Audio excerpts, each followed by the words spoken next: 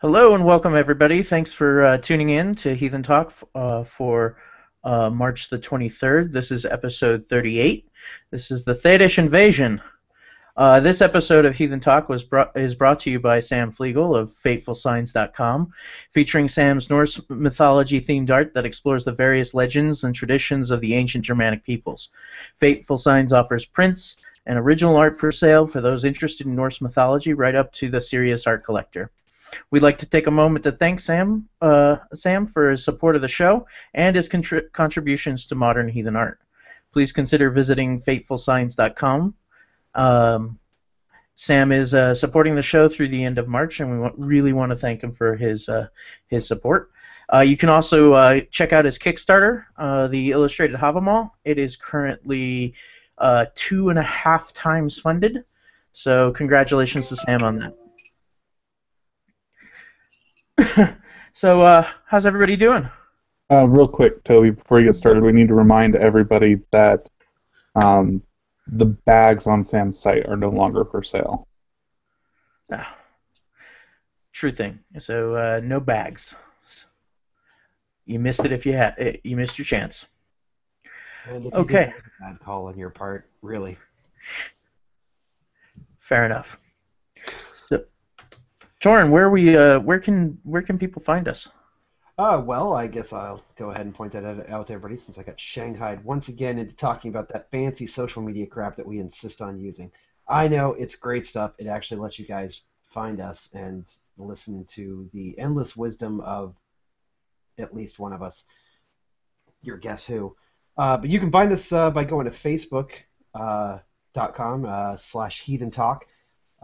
We're pretty quick at seeing what people post there, responding to people. We have a really good habit of actually posting any news we have there as well. And you can also find everything on our website, www.heathentalk.com. Did I get that right, Toby? You look like you were going to say something. No, you're good. Okay. We also have a Twitter, which I won't go near with a 10-foot pole, but I know I think Lauren actually keeps up with it. For those of you that use Twitter, she says she does. Sorry, she's having a little bit of trouble with her mic tonight. Hopefully she'll be on shortly. I don't think Lauren's joining us tonight, Thorin. Oh, okay. My mistake. That's right. Ignore me. It's her vacation. You want me to take over from here? No, I got it. I was just about to tell everybody to feel free to annoy the crap out of our producer, Marc, by also looking for us on Instagram. And now you can go ahead and say what I've missed. Well, we also have a excuse me. We also have a Tumblr for those of us who insist on inhabiting that particular portion of the internet. And Block Tumblr out entirely. the Twitter handle is @heathen_talk.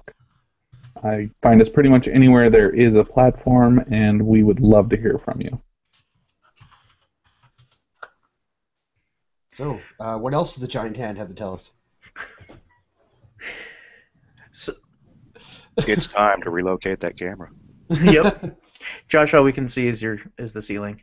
In addition, I'm on my phone, so. In addition to Tumblr and all that, you can always email the hosts collectively at hosts@heathentalk.com, or you can email us individually at our first names at heathentalk.com. So that's basically how you find us. Keep up with us. We're constantly doing constantly got news out there. Constantly engaged with you. We have a special short podcast coming up in the next day or so. Lauren was at a convention and sat down with Sam, our sponsor, and did a quick interview. That's going up soon. But now we come to our normal tradition at the beginning of every show. We like to take a moment and recognize people who have done. Who are doing and have done something significant for heathenry as a movement. And tonight, given in line that we are talking about Theodish Belief, we're going to single out and thank its founder, Garmin Lord, and toast him tonight for his significant and lasting contributions to heathen theology and heathenry in general. So this one goes out to Garmin.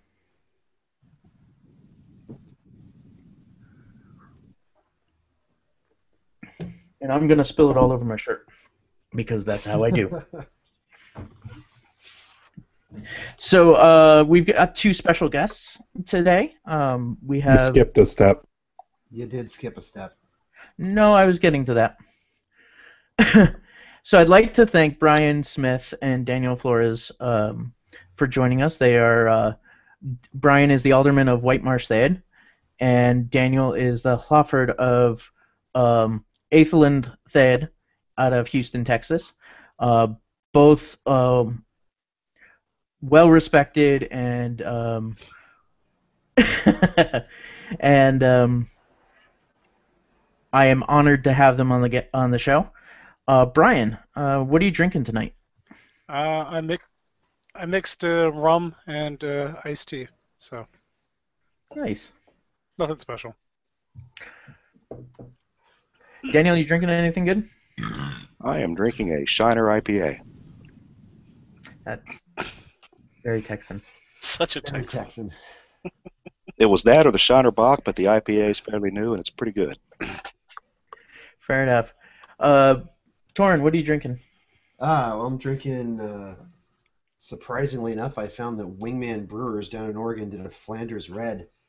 And despite its attempts to attack me and my computer and everything on my desk when I cracked it open, I have to give it high marks. It's pretty fucking sour, as you would expect, but, I mean, it's a good Flanders.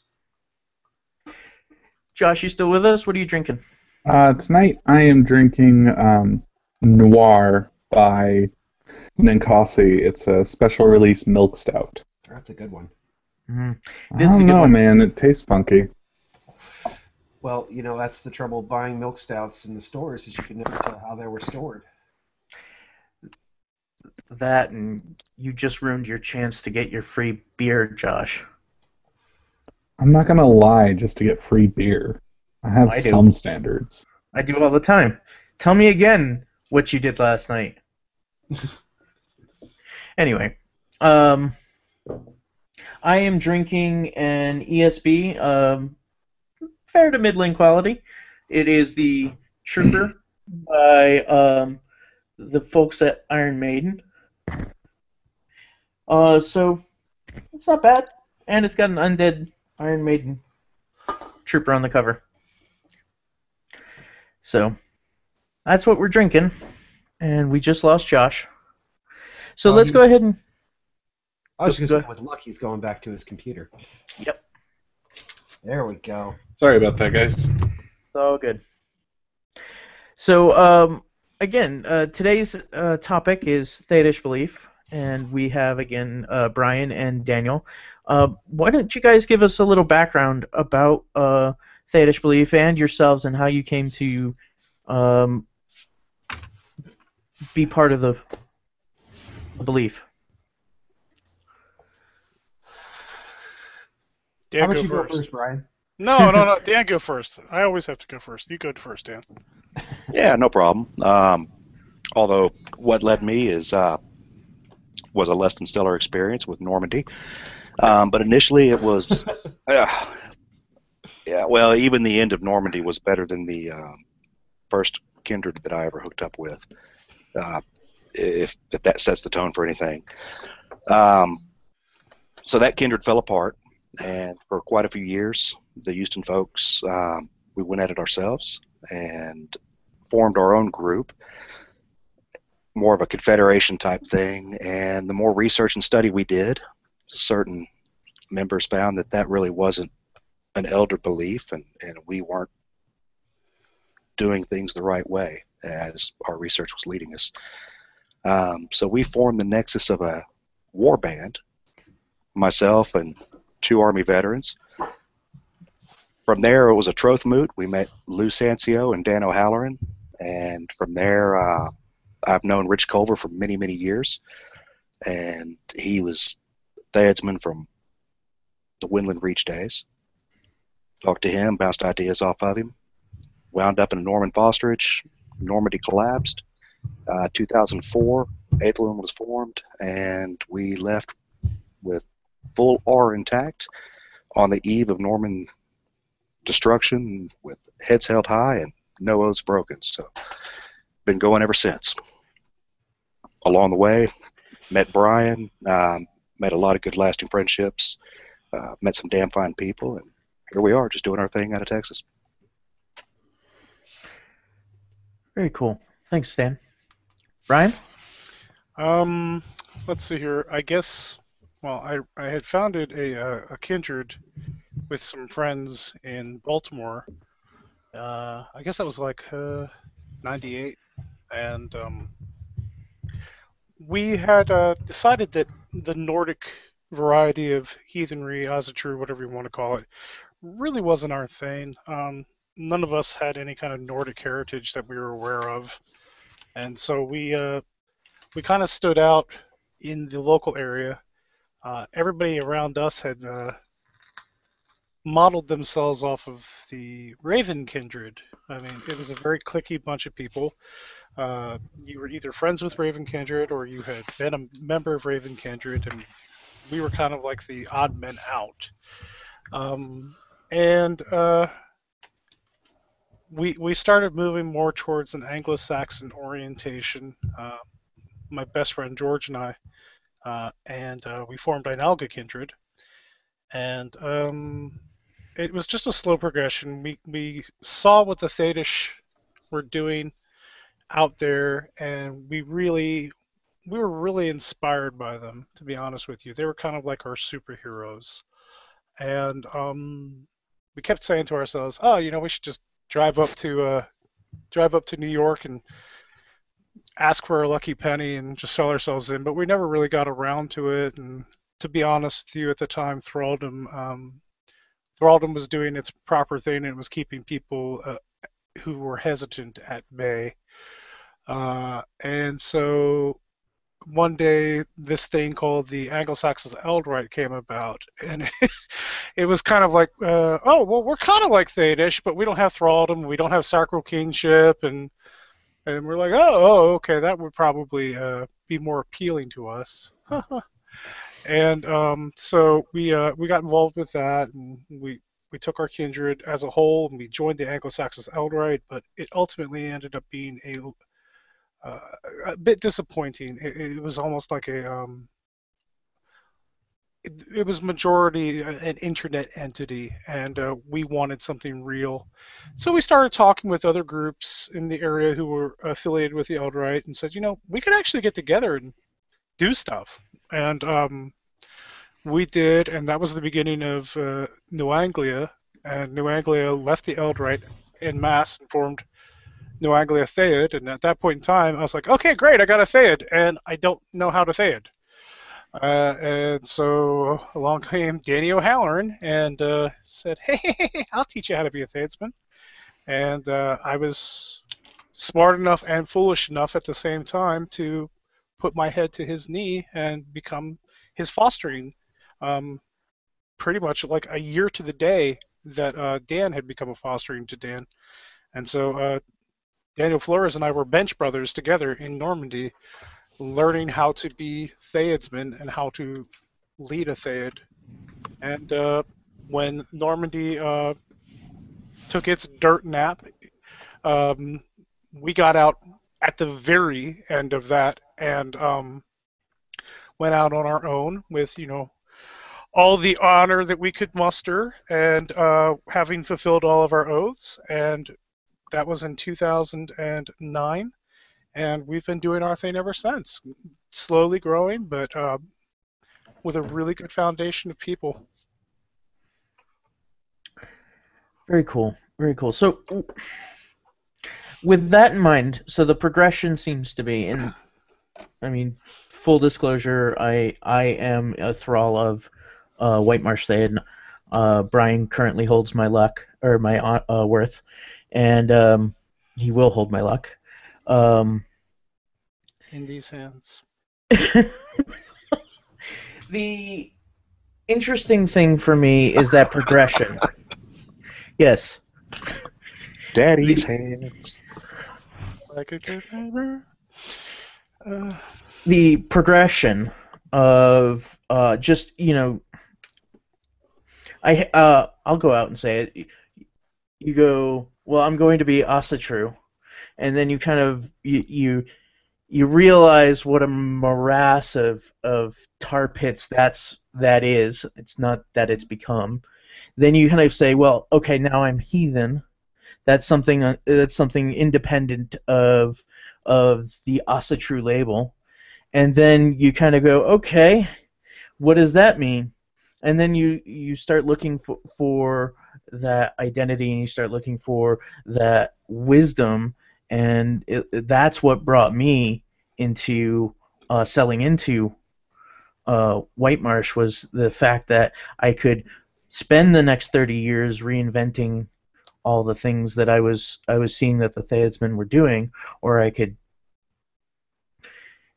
take that step and humble myself and learn at the knee, and then maybe be able to contribute to it going forward rather than just trying to reinvent the wheel over and over again. And that's something that I hear a lot about from people, is that, well, last week in the IRC, somebody said the Theodsmen seem to be doing it less wrong than anyone else. And the rest of us try and steal from y'all, so We're used to it. I think that's a great analogy on the progression there, Toby. That was definitely how it was for me. When we met Dano and Lou, my first thought was, all right, they've got their shit together. Let's not try to reinvent the wheel. What can we learn?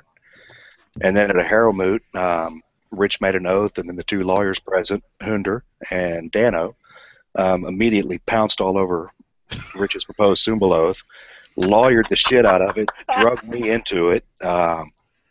We went onto the back porch. Rich, Jennifer, Shelley, myself, the two men I had in hold, and they must have supplied me with enough alcohol, because at the end of it, the idea was that we were forming a Theod, and rather than reinvent the wheel, we were going into fosterage. So yeah, that wisdom tradition, I give Danny a lot of shit, and he's earned every single bit of it. But he did know his stuff when he was on, and he cared about his Theod. And before he started putting his sword and his personal ambitions ahead of his Theod, the man was locked on. He knew his stuff. Yeah. Very similar. I mean, you just come to a crisis where you're like, it's much like you said, not Asatru, I'm heathen. Well, what is heathen? It's such a catch-all, bland term that it really you can't identify effectively as heathen. And I think it was that, well, what am I? What do I believe? And I kept looking at these people up in Watertown, New York, and I'm like, just as you said, they're not doing it as badly as everybody else, and these are really smart people. I mean, think about the people that were involved in the Winland Reach at the time. You had people like Garmin Lord. I mean, people like to talk ill of Garmin, but the man is a genius on levels that some people will never understand. I'm not saying he's necessarily a nice person, but he understands group dynamics amazingly. He understands theology in ways that I can only dream of. You had brilliant poets and artists like Hildewolf and Elfric, and it was just this think tank. It was this amazing think tank of these brilliant minds and brilliantly creative people. And I kept looking, and I'm like, I want to be a part of that. I want to be a part of that. Oh, I got to get up on a block and sell myself. And so, the Winland Reach pulled out of Heathenry, and they pretty much disappeared and said, we're not dealing with these people anymore. And I had lost my opportunities. And the Eldrite was a poor facsimile or a poor simulacrum of that. And when the opportunity presented itself, a Theodsman said, well, I can foster you. And I'm like, okay, I can do this. I mean, your progression is, I see it all the time. Mhm. Even amongst the people that are in my hold now or enthralled to me right now, it's the same thing. I'm doing this. I feel like an idiot. I went away from that. I want what you're doing.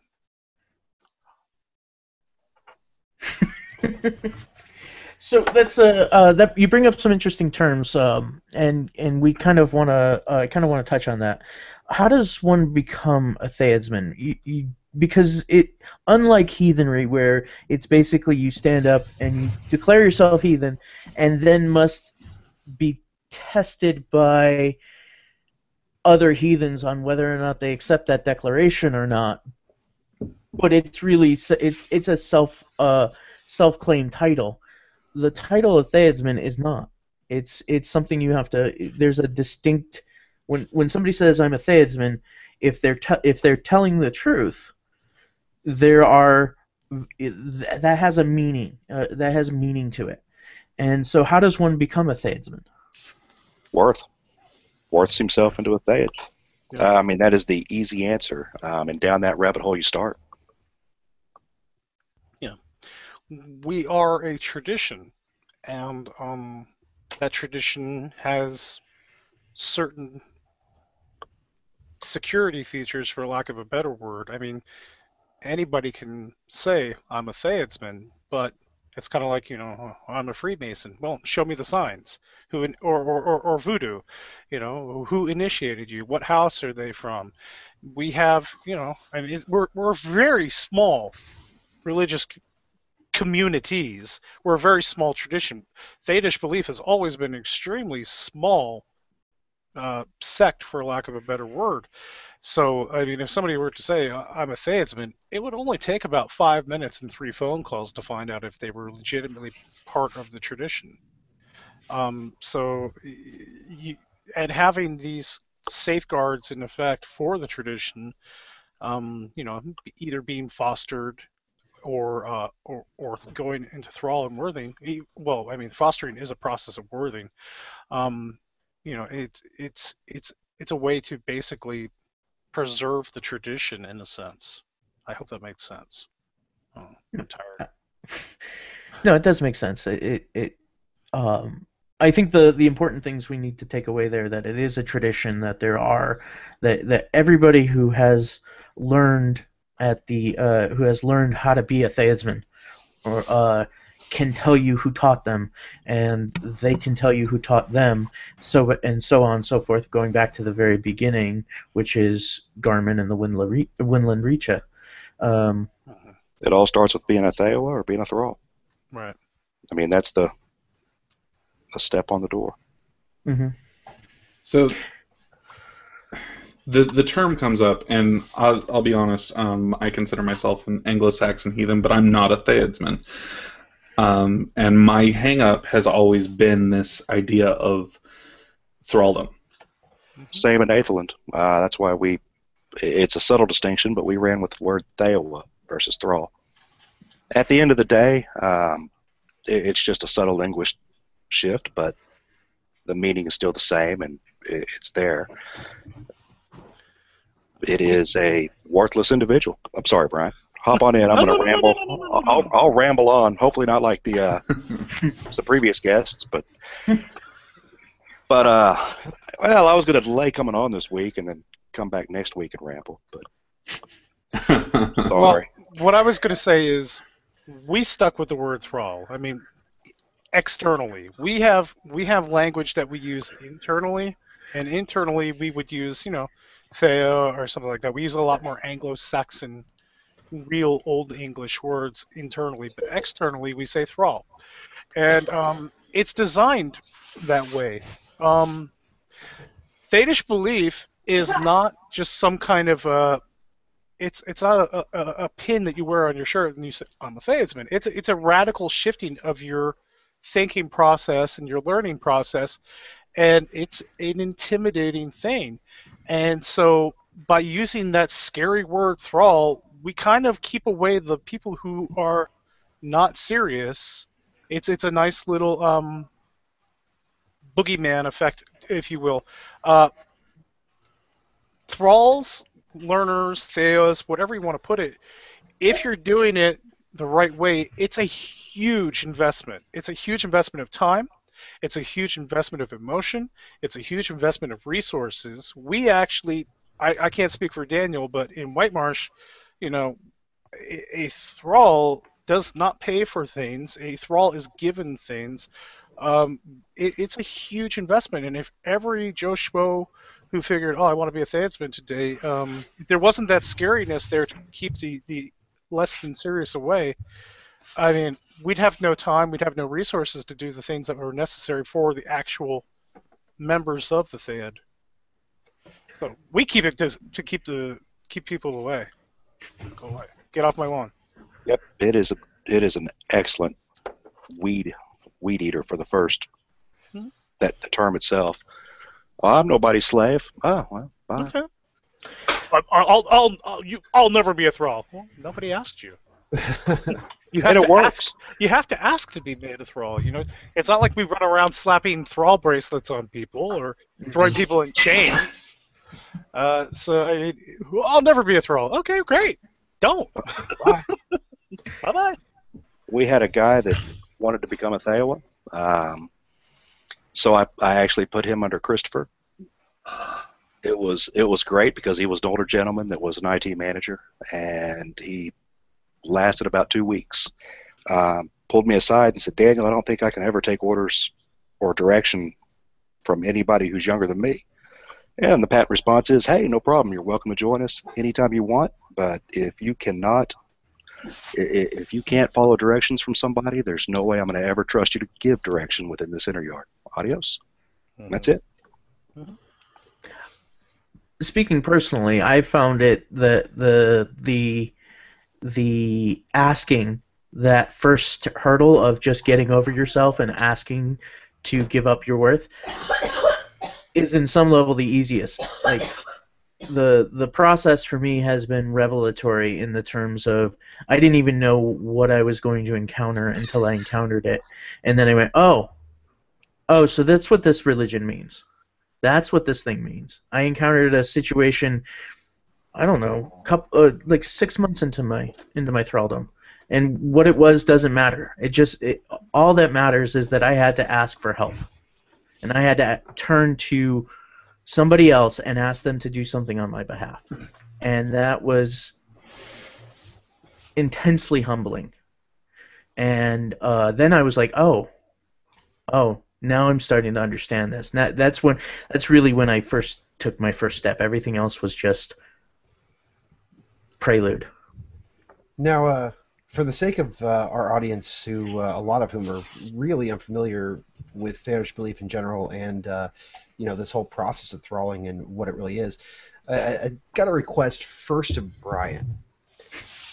Can I ask Toby to talk about, in no uncertain terms, what it's been like to be a thrall without the threat of him getting kicked down any stairs? Go right ahead. That's awesome. Please, by all means. So, Toby, It's not a threat if it's a promise, right? So, Toby, to the extent that you're comfortable talking about the things that you've gone through, can you run through a little bit what exactly it is like to be a thrall in a Theod? It's a lot like your first time at a club meeting, or you are there to watch and observe, and to be of service in however you can.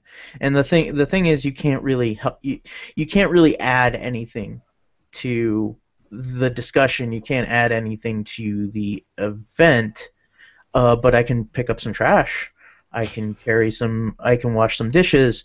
I can ask some questions, and then as you progress there, then you come to really start to see the social dynamic as it exists, and then you start to make statements. There have been times where Brian says, well, you don't have to do that. And I said, no, I do have to do this, and this is the reason why I have to do this. Because if this relationship is to go the way it is, this is how I express that relationship. I mean, in one case, when we were negotiating with Brian for the use of the bloat shirts. I made it a point to negotiate on his behalf and actually made some demands of Heathen Talk as an organization that certain things had to happen. And they were largely, Brian had said, yeah, you can use it, and I said, okay, here's what we're gonna do. You're gonna get credit, you're gonna get a shirt, you're gonna, these things. And he said, you don't have to do that. And I said, yes, I do. I think that's an example of learning to put yourself in that place. Like when I am oathed into the Theod, part of my oath is to carry the banner of Theodish Belief and to represent it outside to outsiders, and that means behaving in a certain way and speaking in a certain way and being mindful of that. So I hope that answers your questions without getting into specific events, because I don't think that's necessary. Right. So I mean, to kind of put it in terms that we've spoken in a lot in the show, is you're kind of essentially proving your worth to the Theod to the point where that tribe eventually recognizes that worth publicly. Well, I'd say it's more of an issue of enculturating yourself to the culture of the Theod. I mean, but that would be part of proving your worth to the Theod. It is. It's showing that you get it. I mean, as far as I'm concerned, thraldom is basically getting you to the point where I can have you in a ritual setting, and you're not going to do something stupid that I'm going to have to, look up and say, yeah, sorry. I mean, that's the benefit of having a thrall, and that's really always been the joke. The thrall is the fees person in the room. A thrall is supposed to make mistakes. A thrall is supposed to fuck up. It's part of the learning process, and the whole reason why they're worthless is because if a thrall fucks up, or if a thrall messes up, rather, I'm sorry for my cussing, it doesn't reflect upon the Theod because, well, they don't really matter. You're not part of our group, and so it's a safe way for them to learn. It's a safe way for them to make a mistake that doesn't endanger the luck of the Theod. Because once you're in the Theod, once you're part of that web of oaths, you are able to impact it. So it's a nice way for you to learn, but not be able to affect things negatively, in a negative way, rather. So, I mean, people make a lot of the thraldom. Oh, it's scary. Oh, it's demeaning. Oh, but honestly, it really does exist, as all things exist in Theodish belief, to protect our inner yard. Sounds kind of like an apprenticeship, really. Like very much so. Very much so. I can see that. As I've been an apprentice before, I can definitely see that connection. And a good master lets his apprentice screw up and make mistakes, because you will learn more from your mistakes than you ever will your successes. Oh yeah, I've got so many stories, so many. Now the really rat bastard thing about fosterage is, fosterage you have all of the same problems that you do as a thrall. You will mess up, you will make mistakes, but you have absolutely none of the protections. You are held responsible from day one for your actions and your mistakes. And because you're technically not a part of that Theod that you're fostering under, you're basically thrown into the deep end of the pool and said, okay, swim. Oh, and by the way, you're going to have a couple of people who are underneath of you pulling you down into that deep water. So it's a much more difficult process, and people always say, oh, well, Brian didn't thrall, Daniel didn't thrall. No, we fosterage. We had people in thrall to us, and we had no protection of our own, and we had to learn it the hard way. And we made mistakes. Well, I made mistakes. I don't know about him. Oh, yeah. No. Absolutely. Dan, do you have anything to say about thraldom process or the Theod process, and or even talk about fosterage? Brian covered the Theod process fairly well. That's exactly why it exists, and it does a good job of weeding people out. If the thrall screws up, you throw him down the stairs and get another one. And that's the sticking point. Not throwing them down the stairs, but that idea of worth, I think, is one of the. In addition to the word thrall, worth is the big hurdle for somebody to get in that mental gymnastics. And I always there's a I don't want to call it a pregame speech, but there's a short little delivery I give to most everybody that I've ever worthed or taken a hold oath from or heard a hold oath from. And it covers some of the darker sides of Theodish belief. And one of those is it lends itself to a natural tendency of xenophobia. There is an inner yard, there is an outer yard, and that can easily lend itself into an us versus them atmosphere if carried too far. And in some places that's earned. We see that on Facebook every single day. There are definitely them, and they can go to hell, and just they need to be put in a Texas bayou with a big rock on top of them. There's quite a few of them out there. But it lends itself to that xenophobia, and it centers around the concept of worth and the idea that your inner yards are worth. Those are the people that you love. I know I love every single one of my folk. They have worth to me. I would give my life for them. I'm the one getting tossed off a cliff, or, well, like we were talking about earlier in Texas mountains, there's nothing down here. But I'm the one that's going to be bogged if the luck just catastrophically fails. But that idea that, well, wait a minute, I'm y'all's friend. Don't I have worth? No, you don't. Not in the inner yards. Sorry. I mean, that's if you want that, that's welcome to being a Theod. I think that's the other big hurdle. The idea that at the end of the day, the inner yards are the ones that grant all the good things. The fair fame, the renown, the glory, the worth. Law, that only looks inward. Groenbeck likened it to a fence of people staring outwards towards the wild. That's the bulwark against the chaos, and the Theod is the sanctum. Yeah, I think worth is a serious stumbling block for people because we come from a society that says, well, everybody has worth. Well, everybody has the potential to worth. Worth means to become. And you don't become like that. You become by doing. And so everybody has a potential for worth, but worth is a tested thing. It's a muscle that's been flexed. It's we all have muscles, but until you actually go to lift something, you haven't worked. You could be big in muscle but weak in strength, and the small guy can be very strong in strength and not be overtly in appearance a strong person.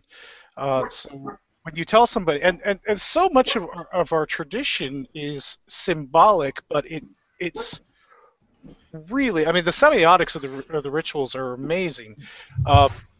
When a person goes to thrall, they're given a penny, and that penny is a symbol of, okay, this was your perception of worth. And the first thing they do is they go and lose it. They go out away from people, and they're basically there by themselves with their worth in their hand, and they take it and they throw it behind their back. Well, they don't always go into the woods. Some people do it outside of a taco shop, but I gotta ask, was it at least a good taco shop, or are we talking Taco Bell? One of the best Mexican restaurants in Baltimore, and that doesn't say much to the Texan, but it was good. You ruined my best line, sir. Yeah, sorry. I sold my worth for the price of one lucky penny in a Mexican restaurant in Towson, Maryland. If I ever write my memoirs, that's going to be the first line of it. Yeah. But you're taking your symbol of worth and you're throwing it away. And then you come back empty-handed. I mean, you have to basically say, I have no worth. And that's when the process of worthing can begin. When you acknowledge that you have no worth, you can begin worthing. So is this a spot where you see a lot of, a lot of the modern ideas of everybody having worth clashing with what amounts to a heathen ideal of having worth. Mm-hmm. You get a lot of that kickback, especially from people outside of Theodish belief. Oh, absolutely. And, we use deliberately eldritch meanings of words. I mean, when you swear your hold oath, we say, love what you love and hate what you hate. And people are like, well, what does that mean? I love broccoli. I love rap music, and I hate bluegrass. It doesn't have those meanings. These things have eldritch, deeper meanings, because language is how we express culture. Language is how we communicate culture, and so when the tradition was founded, they took a look at these words and said, well, what do these words actually mean? And they're much deeper and much more resonant than our modern meaning. And so things like worth, we could just as easily say value. Well, I have value. Well, prove your value. Oh, that's not such a foreign concept.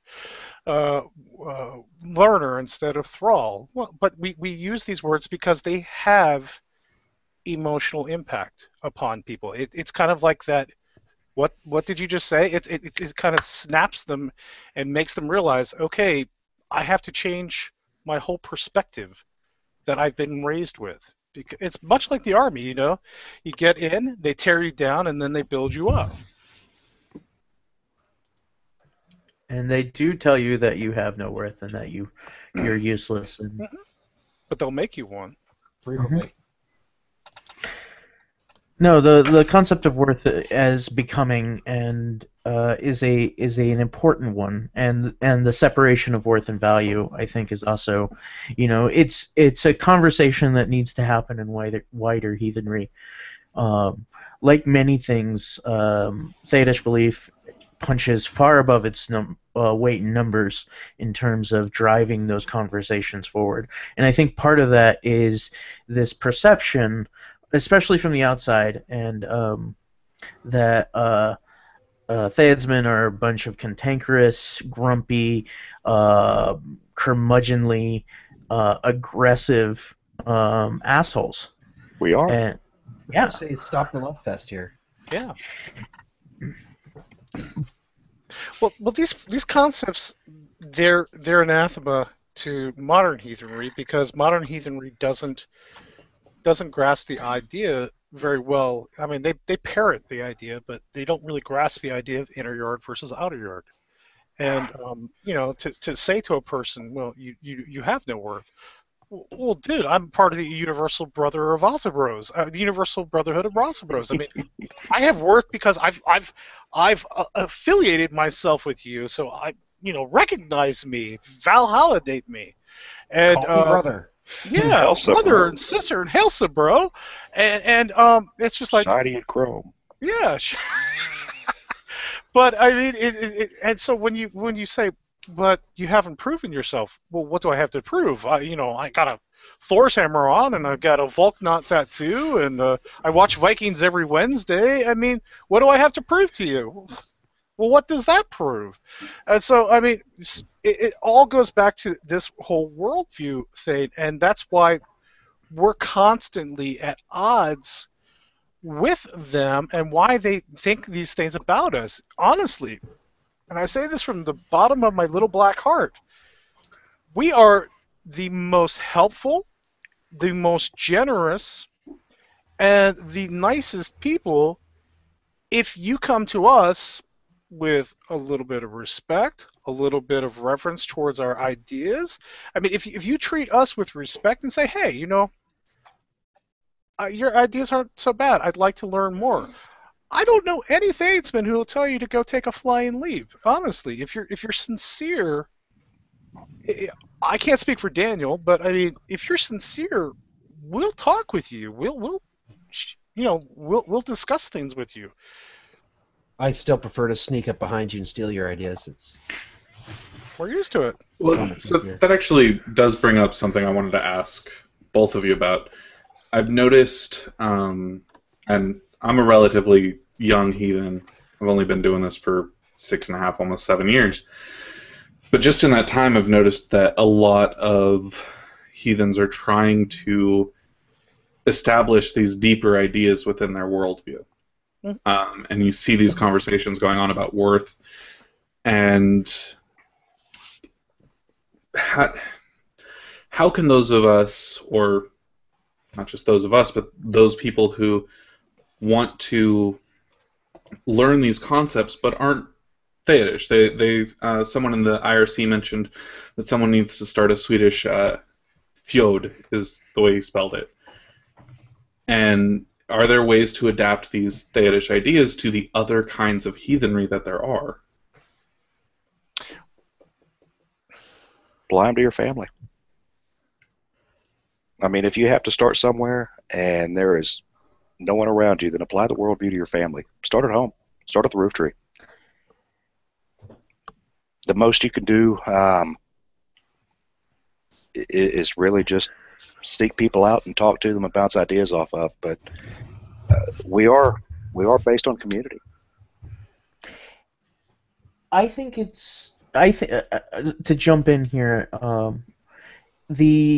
because I came from a position where I did that. I spent a lot of time talking to Brian before I ever decided to make that leap, because I had my own community. I had my shire in Georgia that I had responsibility to, and I spent a lot of time talking to Brian and bouncing ideas off of him and receiving that feedback, and not always taking everything as gospel. And I mean, I still don't. I still will come back and say, what about this and what about that? And I'll still go, you know what, what do you think about this? That kind of thing. And that gets into some of the other concepts that I'd like to talk about tonight. But you can do that, and you can develop those ideas and develop a heathen worldview. But you'll never be Theodish. And you don't have to be. Yeah. You don't. That's the thing. Theodish belief is a wisdom tradition. And I've said it before, and I'll say it again. Every innovation in heathenry for the last 40 years has passed through the hands of a Theodsman first. And that's not saying anything negative about those who have taken those things and worked or run with them. But every innovation, the concepts of Innengard and Uthengard, those were really first encapsulated by the Wodenines back in the early 90s. Symbol was a very different, very inaccurate drinking festival prior to the Theodsmen saying, okay, well, let's take a look at stuff and see how this thing was actually done in ancient times. So, I mean, animal sacrifice. I mean, we were the first to do that as a tradition. So these things have all passed through the hands. And anybody who takes them up, that doesn't make you a Theodsman, but it at least, I guess, gets you a little bit closer to something a little bit less wrong. You could be close. I think that's what a lot of people are looking for, is to be less wrong than others are. But and this kind of hits home to something I'm currently writing about, which is about how in this instance it would be the idea of Asatru has made heathenry bland. It's kind of killed its diversity. And I think that there is a lot of learning that can be done just from watching the way you guys do things. Because just interacting with Toby and yourself, I've learned a lot about the heathen worldview just in the last year that I didn't have access to before. Yeah, it's an interesting dichotomy, and I'd like to get Daniel's input on this before we move on to some other concepts. Say again? I was hoping to get your input on the idea of that cross-cultural pollination, and that Theodish belief isn't for everybody, but Theodish belief has a lot to offer heathenry if heathenry would just take a moment to look at what we're doing and stop tell us stop looking at us or looking at us like they think what we're doing. If that makes sense. No, that makes perfect sense, and I think that idea historically bears out. I mean, before the term Reconstruction was in vogue, you had Garman's idea of the retro heathen, and that's talking to Bill Lindsay and other people who coined the Reconstruction. That's where the idea spawned out of, was the Theods. Yeah. My brother Rich in the chat, made an excellent point. In the 90s and early 2000s, how many people are out there using feigning instead of bloat? Well, that came right out of the Theods. So much of the lexicon comes out of the early Theods. And that's great. I mean, not only just as somebody of Theodish belief, but I'd be tickled pink if people steered themselves towards a more eldritch view of heathenry, at least started paying respect to the worldview of the culture. One of my long-standing arguments, I was a Troth Godman back in the day. Please forgive me for that. One of my long-standing arguments with Rod Landreth, who was not the clergy coordinator yet, was over theology. He wanted to put together heathen theology using his religious studies background, using Christian terminology. And you can't do it. You cannot shoehorn a shame culture and that worldview into theological terms that are designed to work on a guilt culture within heathenry. They are just two radically opposing views. So even if everybody despises us, but it gets them moving towards the worldview, I'm happy. Hey, that just makes a better heathen at the end of the day. I mean, I just can't see it any other way. Unfortunately, I don't know if we're still coming out ahead on the aggregate there, but maybe. That's the perennial conversation, isn't it? Are we doing better than we used to? That is the Indo-European dynamic. Mm-hmm. Form some order out of the chaos. For the record, I think we're doing much better than we were. But that doesn't mean that it doesn't occasionally give me heartburn and make me want to put a I'm an toaster optimist at heart. I'm not that cynical. I have to think we're doing better than we. I think we're going to leave things better than we found it. I hope that's at the end of the day. That's all I want. I think everybody's doing a lot better out there than they used to be. I mean, just in the short time I've been paying attention. I hate to quote the guy, but Danny used to always say, "Hope springs eternal." Mm-hmm. Like a good Irish Catholic boy. The one thing to remember about watching larger heathenry, if you will, do its thing out on the internet is that the difference today is that we get to see all of the stupid. Not just All the at stupid once. that's close to us. Yeah, all the stupid all at once. It's kind of like, you can easily think that the world's going to hell in a handbasket if you watch the 24-hour news channels. Well, like I said about Austin earlier, as long as they congregate in one spot, that way we know where to drop the nukes. Heathen Talk does not endorse dropping nuclear weaponry on any city in America or abroad. There's neutron bombs. The views expressed by the guests on the Heathen Talk podcast do not necessarily reflect the views of the hosts. But hold on a second. Necessarily. I'm still trying to go through the list of cities. Give me a moment. All right, next question. Come on. It's bad when the guest has to keep us on track. One of the first things that I actually sat down and learned when I sold into thraldom was the answer to this question, and I'll pose this question: what makes a happy life?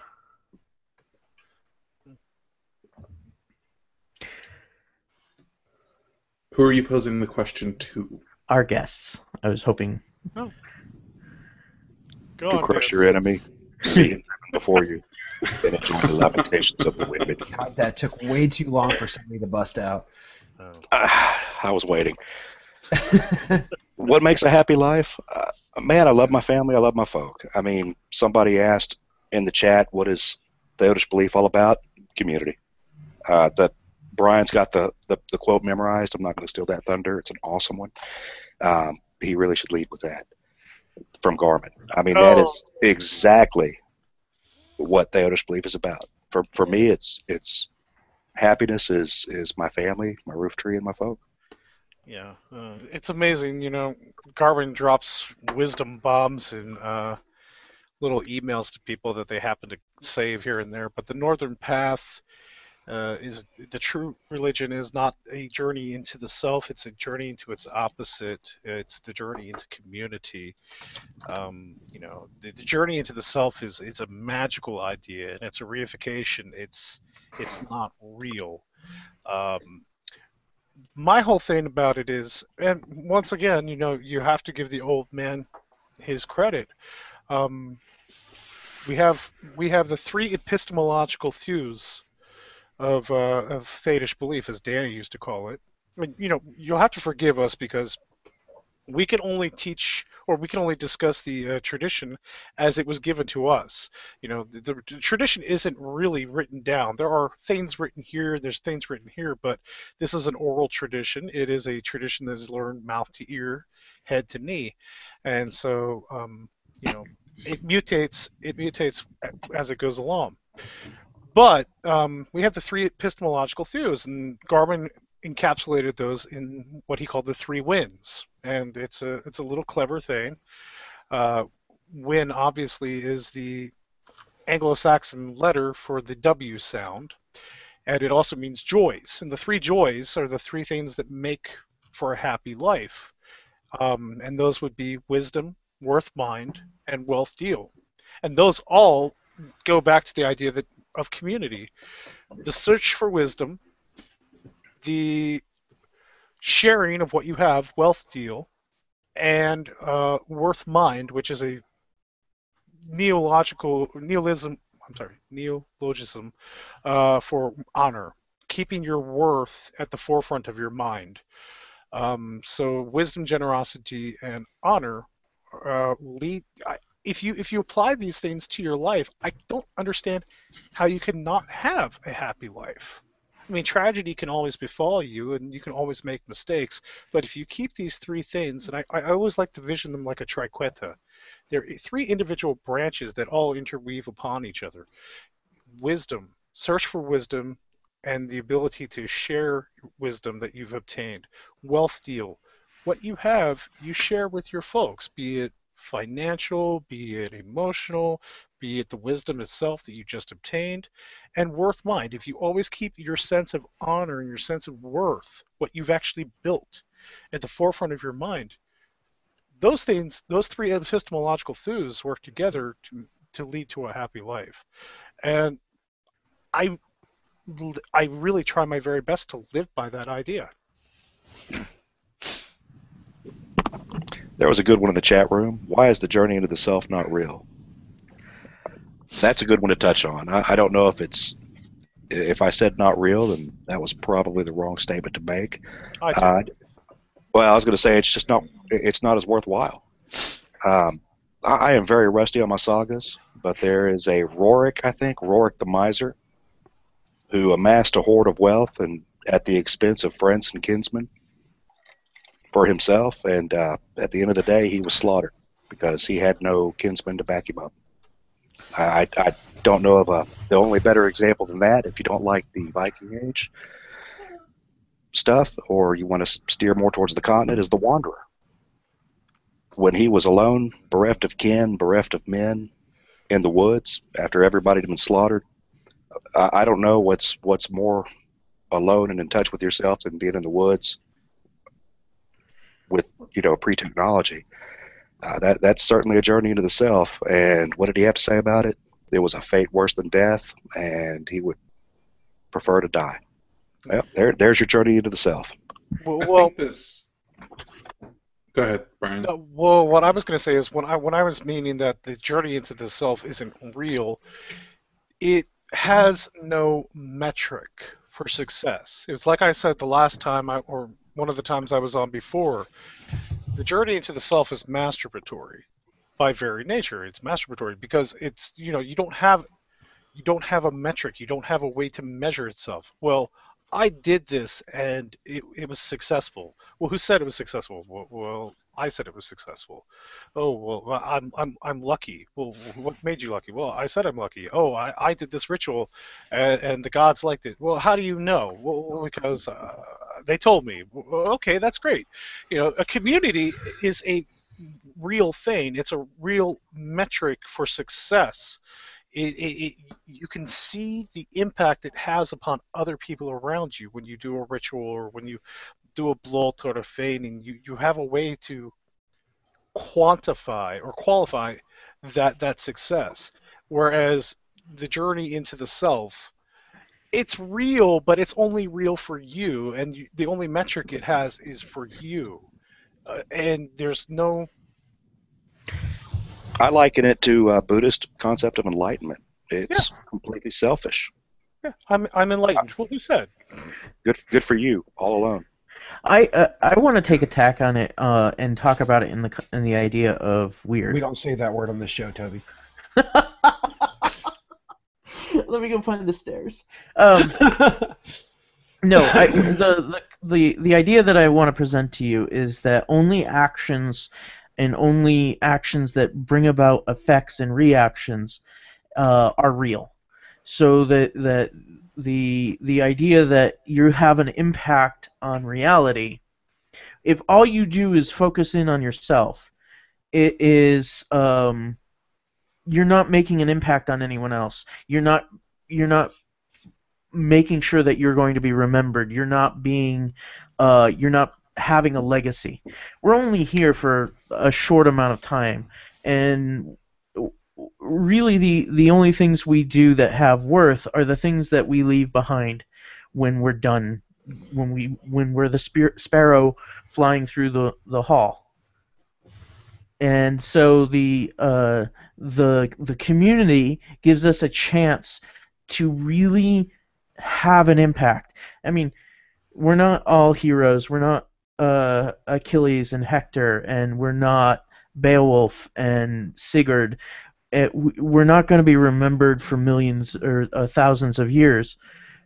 But I remember my great-grandfather's name. I remember my grandfather's name. I remember my father's name. And if I have an impact and am remembered in that way, then I have done something of worth. And that has meaning to it. And I think that's the importance of that quote. So, go ahead. I think that this touches on an issue that I've seen conflict whenever I run across a wild Theodsmen in an online group, and there's an inevitably conflict where I see it as this idea of the self running into this conflict of the heathen worldview. And what it seems to me is that for the heathen, and specifically from what I've seen from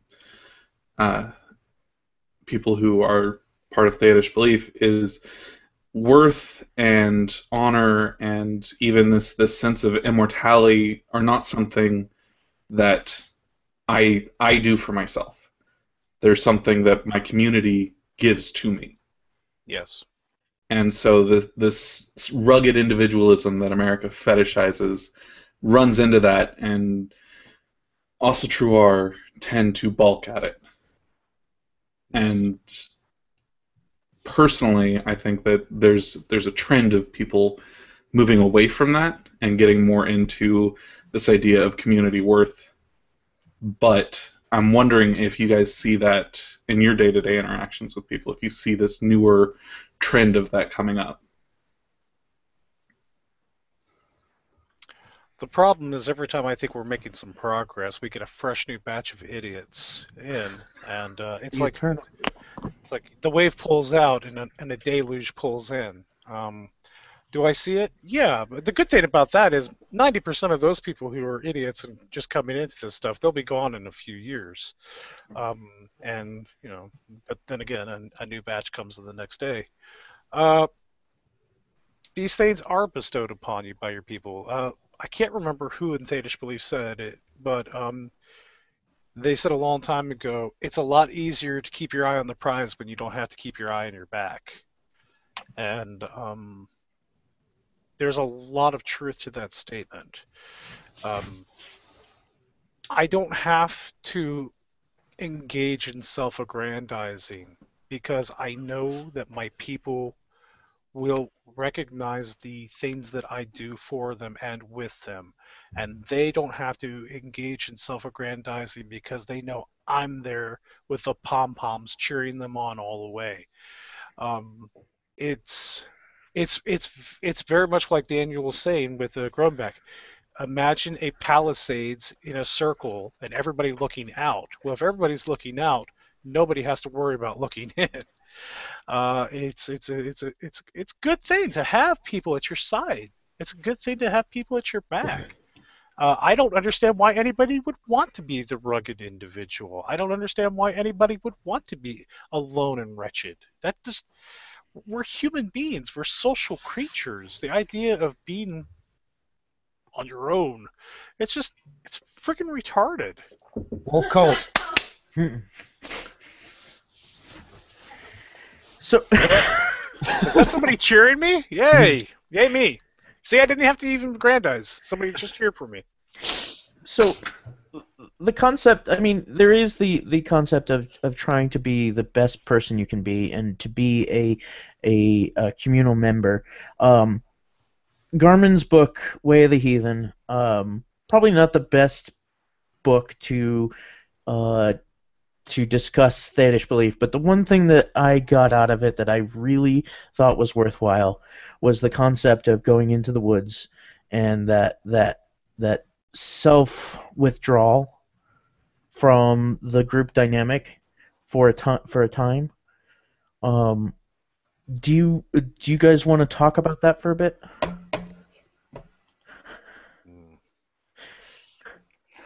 Well, I mean, I did it at one point in time. When my first Theod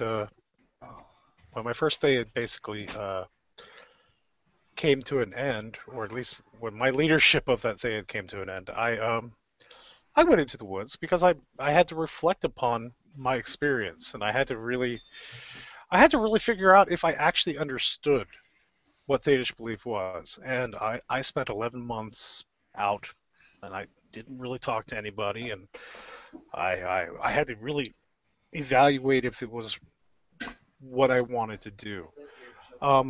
Those sorts of things are good because on occasion you just need to think about things, and it wasn't a journey into the self so much as it was a time I had to take away to recognize the value of the group, to recognize the value of these things that we're talking about now. I think it's part of the process for most people. And that's pretty much how I feel about it. It's not necessarily a bad thing. No. But fundamentally, even that serves the benefit and serves to strengthen the group dynamic. And yes, there is plenty of room for individual worthing and honor, but it is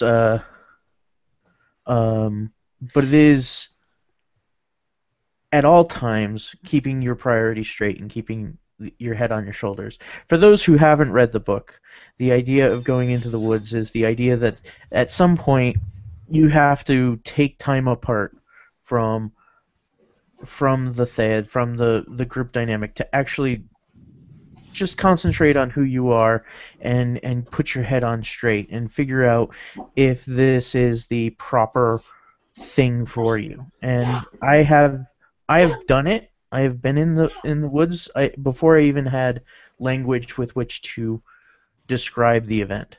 Like one of the things that I think is very important is that a lot of these concepts aren't invented for Theodish Belief or for Heathenry in general. They're just ways of talking about very human things and very human qualities in a way that gives us a way to understand and manipulate that symbol, and to be able to communicate and find the meaning into what's going on. If you don't have a name for something, you have to talk around it. You have to talk about it in imagery and poetry, and to have these concepts that eventually distill into names gives us a way to understand it on a very real level and to find meaning in those things. And I think the concept of into the woods or being in the woods is a very important one, and one that doesn't get as much credit as I think it deserves. Fair enough. He actually sounds like he knows what he's talking about, doesn't he? Oh boy. I'll take your word for it, Toby. Since 2004, I haven't had any appreciable time in the woods at all. Mm-hmm. That's fair. No such downtime. What people inevitably find out with Theodish Belief is that the more that is given to you, the less freedom you ever have. Mm-hmm. As obligation piles on, your opportunity for self narrows. So you take snippets where you can find it. Yeah, and in fairness, I had released all of my men when I did go into the woods. I did not have those responsibilities, and the idea of doing it today. Well, first of all, I don't feel I need to. I feel absolutely 100% comfortable, and I love my religion and I love my people. So the idea of doing it today is just unfathomable to me. I do have too many responsibilities, and yeah.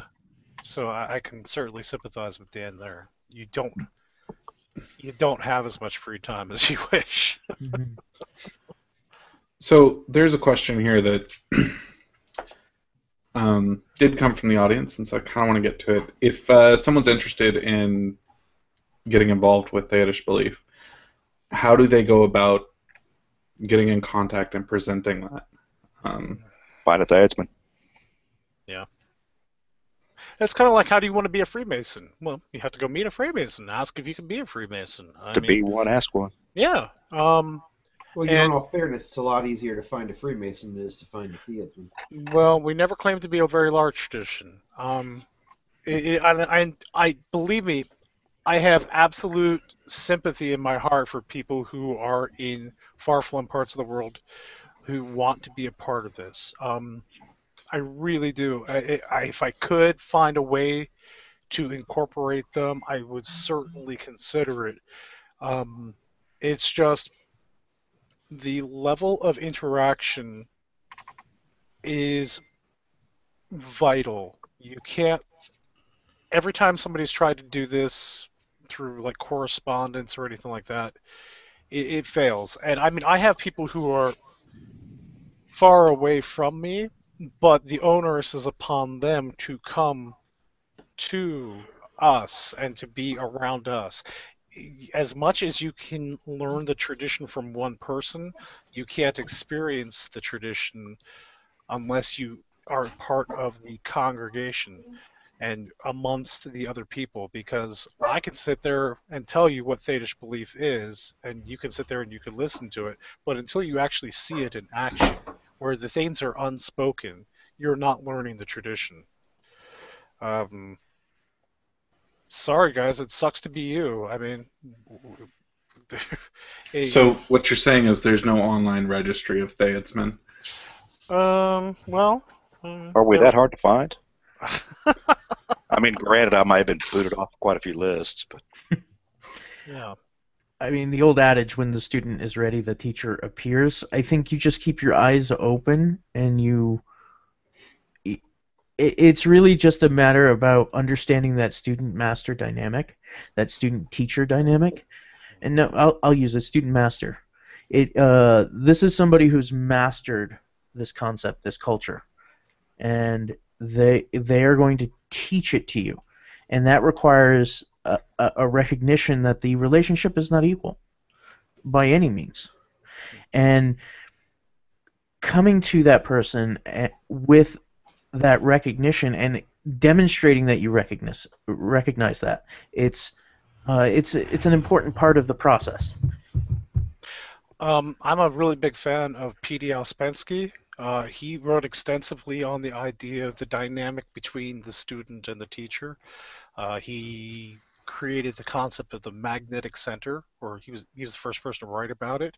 He was a student of Gurdjieff, but I think his ideas are a lot less mystical than Gurdjieff's and more psychological.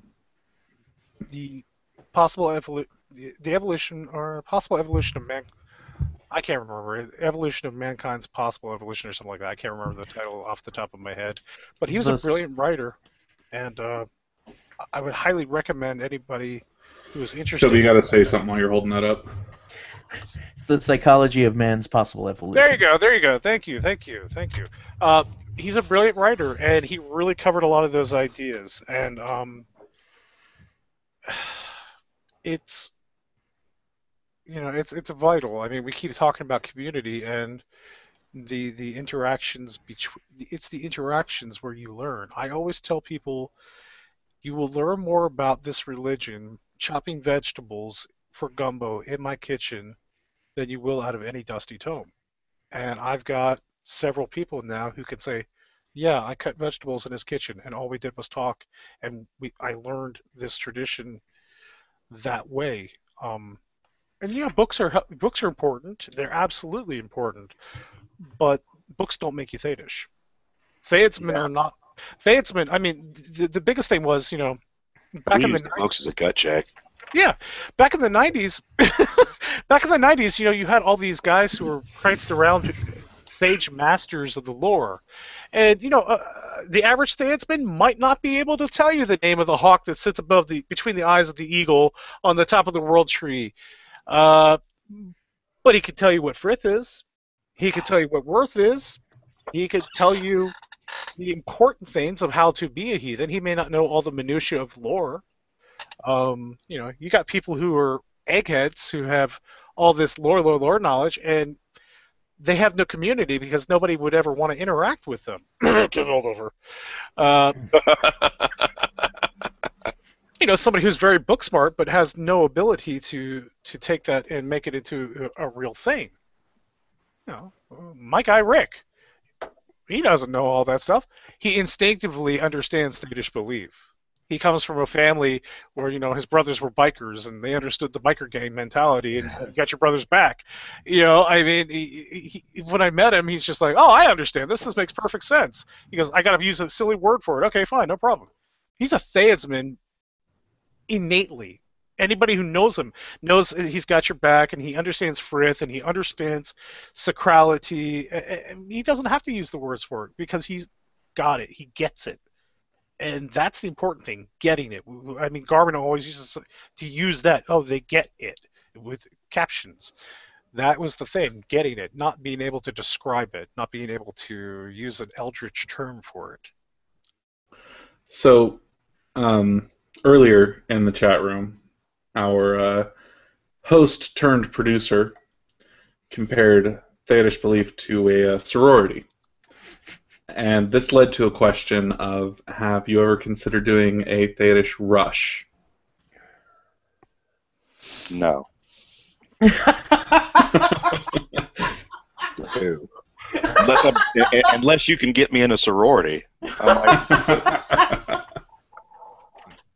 I'm sorry. I'm sorry. I was thinking about the Pie Girls from Revenge of the Nerds. I'm sorry. All I know about sorority I learned on Pornhub, so if that's what we're talking about, I will do the rush.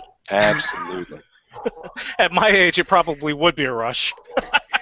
It might be the last acts, who knows, but I'm there. A rush. No.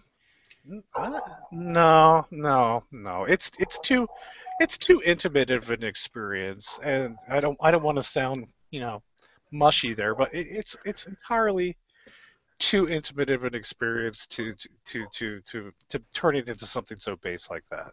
No. It is apprentice and teacher or master student kind of it has to be. Yeah. It's not hazing in that sense. And okay, you made it through the hazing, you get in. No. Or even just a mass rush.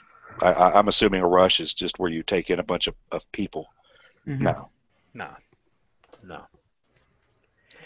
So another question we have, besides the do we have secret handshakes? Hold secret. up. Do you? That's a secret. I'm not asking what it is. I'm just asking if it's a thing. No. Because you should consider that. That's exactly what you would say if you did have one. I've already got to remember 3. I can't remember anymore. So, Steve, secret handshake. I am a Mason. Steve Conway asks, do your Theods invite people to join them or wait for somebody to approach them? I think we answered that, but to make it explicit. Explicitly, if somebody comes up to me and says, "Hey, I'm in your area of Texas. I'd really like to come by." Our MO is for the wife and I to go meet them for lunch or coffee somewhere neutral and just get a feel for them, find out if they're crazy or not, at least before we invite people into our home or within their homes of my reach, and just get a feel for them. As long as somebody could be a good guest, I'm happy to host them. Mm-hmm. Bloat is about the only thing we close off, and that's mainly it's strictly for the inner yards. However, it's just one of those things that our approach to bloat is actual animal sacrifice, and you never know how somebody's going to react to that. Mm-hmm. So we've just learned to, no guests. Pretty much the same with us. You have to ask to be allowed into a thing. The onus is upon you. We're not going to say, hey, you should join our club. No, that's not the way we do things. At least in White Marsh, it's just not usually the way it's done. Can't say that it won't ever be that way. I think our club is pretty cool, but yeah, and much like Daniel said, I mean, if I don't know you, we meet in a neutral place and we do the whole is this person crazy? Is this person harboring ulterior motives? Get to know them a little bit, and then we just, oh yeah, you want to come over? That's fine. We have allowed people to be in attendance at our bloat when we do animal sacrifice, but these are very close friends that we've known for years, and there are good folk, and we certainly will allow that, but they do not actually get to participate in the actual act itself. They stand usually on the other side of our Weyband.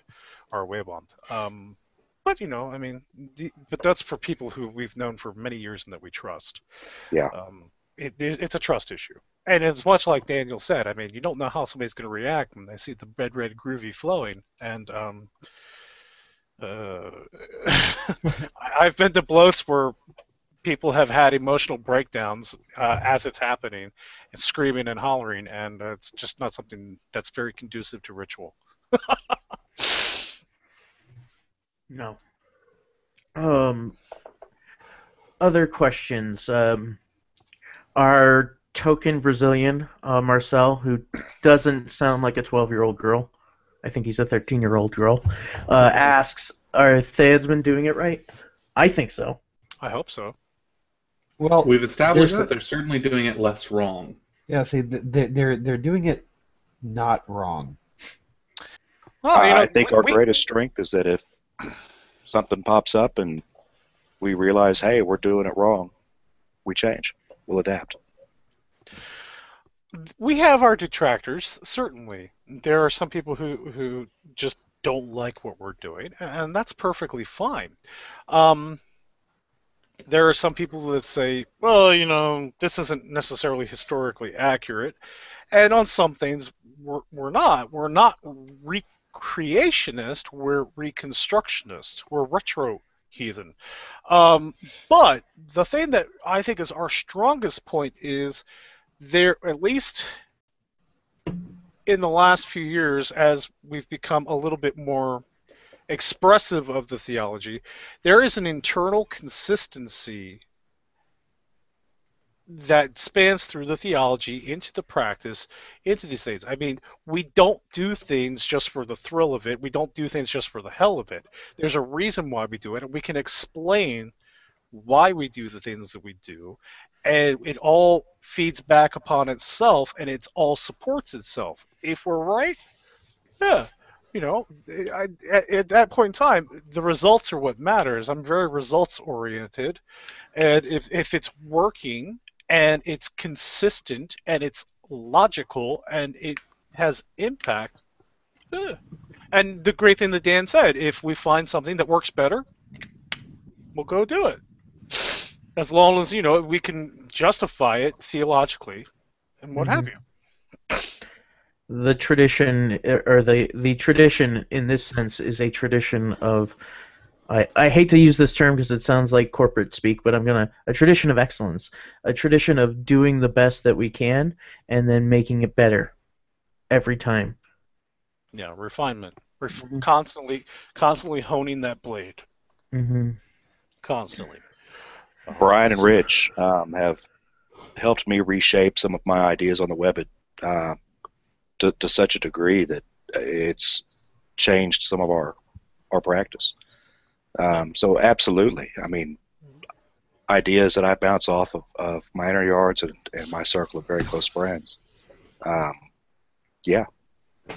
We're a wisdom tradition, and as I said before, we only inherit the wisdom tradition that's been taught to us. I can only teach my people the wisdom tradition that was taught to me by Dan.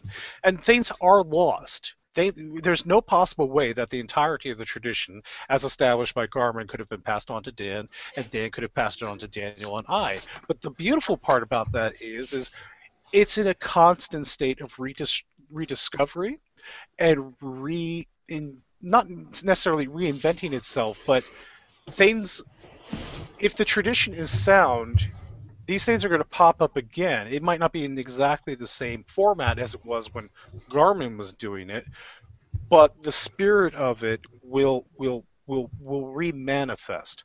And every Theodsman who comes into contact with the tradition, just as much as the tradition affects them and changes them, they add to that tradition. White Marsh Theod is very different from Normandy, as is Œþelland is different from White Marsh as it was from Normandy. But, we're kind of like cousins. We all have a genetic, so to say, predecessor, all going back to Garmin, but we're not the same. I'm no more my cousin genetically than I am my other cousins. We're all different, but we all can tie into that tradition. Mm-hmm. Well, guys, I want to thank you very much for joining us. We haven't even covered half of what I wanted to cover. We haven't gotten into the concept of the Web of Oaths or Sacral Kingship or anything there. So I would like to go ahead and invite you guys back on for a future show if you would enjoy that. I would. Yeah, love we can actually talk about the things that make Theodish Belief. Yeah. Absolutely. We'll just title this Theodish Belief 101. Part 1. Yeah. Part 1 is even better. Yeah. Oh, but think about it, guys. Our tradition as of July 4th of this year will be 40 years old. That's a lot of stuff to cover. Mm-hmm. July 4th, 1976 was when Theodish Belief was founded. Yep. So, 40 years. No, that's in the grand scheme of things, it's a blip in the a blip on the radar. In human terms, it's middle age. It's an important date to keep in mind. Well, so I want to, Brian, as always, it is a pleasure having you on the show. You're always welcome. Thank you. Daniel, it was great to have you on the show as well, and I like to say the same to you. You're welcome anytime you want to be on. I had a bonus. It is that time, and so, Toby, Thorin, you're doing it wrong. You're not the boss of me. Bye, guys. Have a great week, everyone. Yo, good night.